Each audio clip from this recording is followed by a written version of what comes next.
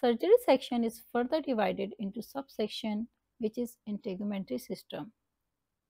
Integumentary system is further divided into a subheading of skin, subcutaneous and accessory structure, which has a category called debridement.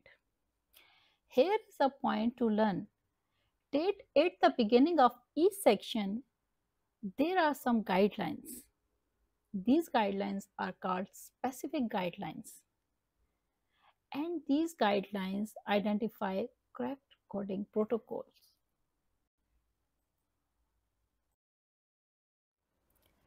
Category 2 CPT codes are also known as the supplemental tracking codes. These codes are also developed by American Medical Association. These codes are alphanumerical codes with the letter F in the last position.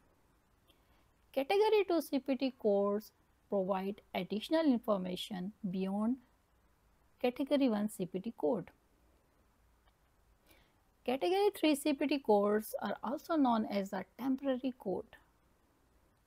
These codes are also alphanumeric. They describe new and emerging procedure, services, or technologies. These codes end with the alphabet T in the last position. Category 3 CPT codes can be reported alone. They are updated twice a year. Here is a point to remember. If a Category 3 code is available, this code must be reported instead of Category 1 unlisted code.